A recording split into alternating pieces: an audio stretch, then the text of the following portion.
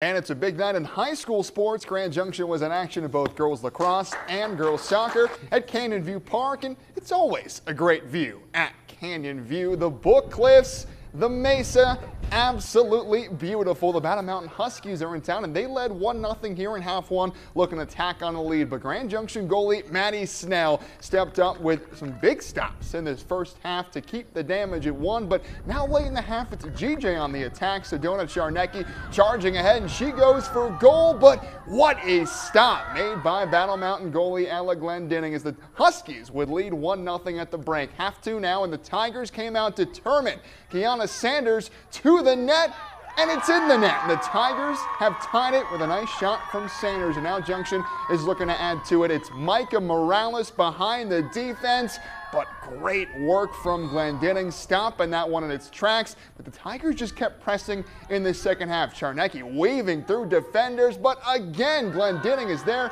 for a big save. What a huge role she played in this one. Now with just seconds to go, a final chance to take the lead. Maria Calkins from distance, and on target.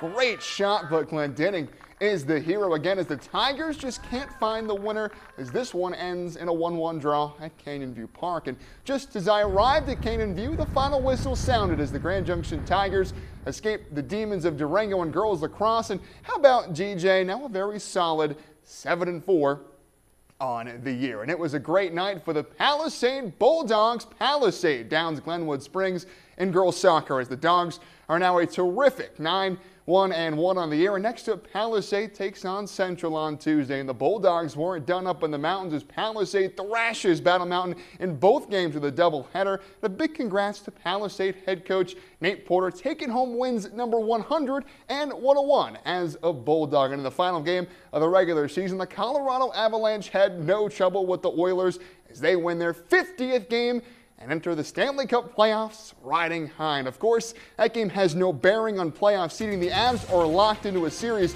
with the Winnipeg Jets. Game 1 in Winnipeg is set for Sunday at 5. But that's all my time for sports. I'm Big Will Levinson.